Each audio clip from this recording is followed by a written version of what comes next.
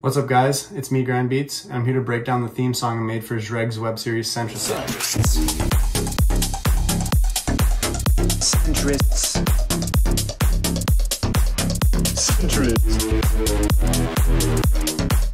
The centrist. The centrist. Get rid of the centrists.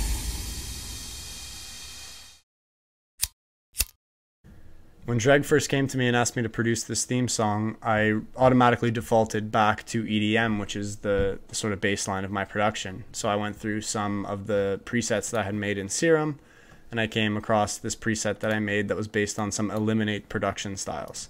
That pluck on its own, automated, sounded like this.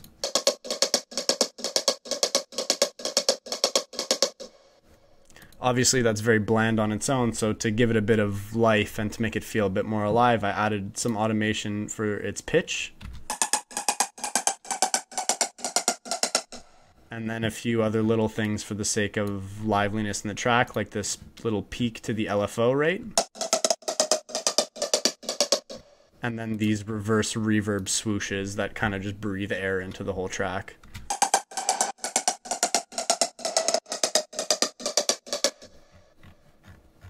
As far as processing on this, there isn't too much. There's just some basic compression, some EQ, some reverb, a filter just giving me some high pass control at certain points in the track, a Valhalla room reverb which was used for those tail swooshes, and then a mute switch, which is just a muted peak controller. This lets me fully cut out the audio so I can better control the sound in different breaks. It was mainly used in this section right here. It just kills the audio so the tail doesn't bleed into the next section of the track. Once that idea was down, I moved on to the next most important part of any EDM track, the sub bass. I used a basic sine wave, again in Serum, and then I wrote the melody that ended up becoming the main progression for the track.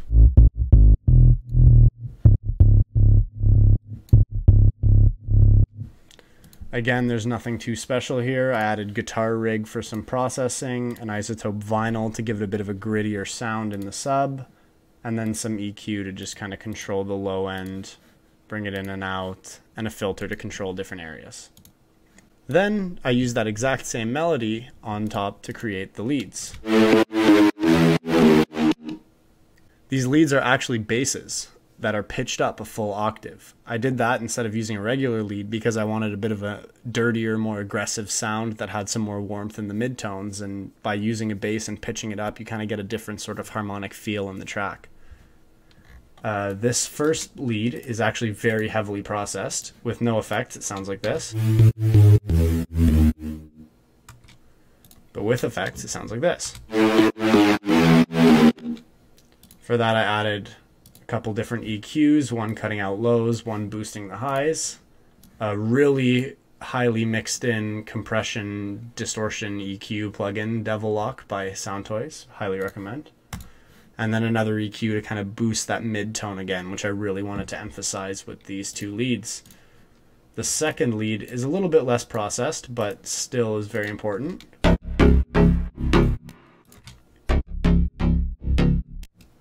The main effects come from Effectrix, where I added some bit crush and some phaser, just for the sake of giving a bit more energy to that portion of the track and kind of making it feel a little bit more aggressive again. Altogether, those leads sound like this.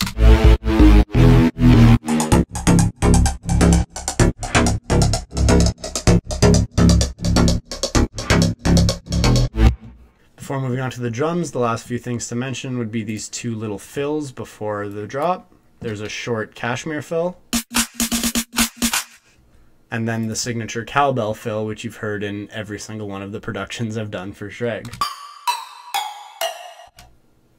For drums, I wanted a really basic house pattern to kind of go along with that bass house sort of feel that we've created in the first half.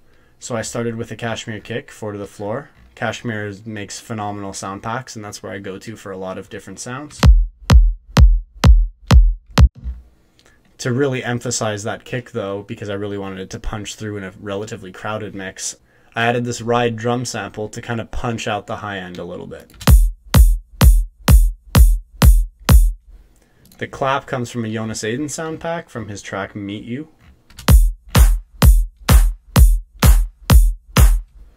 And then the last rhythmic element is I had chopped up a couple different top loops to build the exact rhythmic progression that I wanted to kind of fit with the track. When you play all of that together, you get some great rhythm.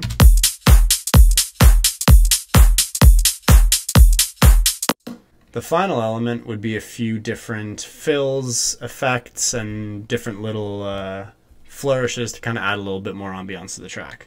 We have a mid-impact, again from the Kashmir sound pack. A crash, again from a Kashmir sound pack.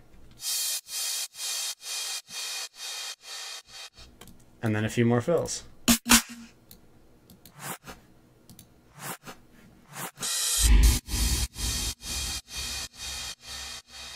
The very last thing for this track would be Dreg's vocals. So he came in to track these vocals.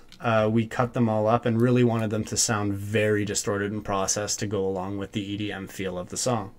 So with no effects, his vocals sound like this. We got to get rid of the centrists. But with effects, we had a ton of sidechain, a ton of compression, some EQ, some DS, and you get this. We got to get rid of the centrists. You'll obviously notice that the track is clipping quite heavily, but I kind of liked that digital distortion sound that started to come in as the vocals became more and more processed. Centrists. Centrists. That almost bad quality audio sound sort of really added to the track and really made it sound cool. When you play all of those elements together, you get the Centricide theme song. We got to get rid of the centrists. Centrists. Centrists. The centrists. Alright, well I hope you guys enjoyed this little breakdown of the Centricide theme song. If you do like this style of video and want to see more, like this video and subscribe to the channel, and in the comment section down below let me know what you want me to break down or what sort of production techniques you want to see in the future. Centrists. Centrists. Centrists. The centrists. The centrists. Get rid of the centrists.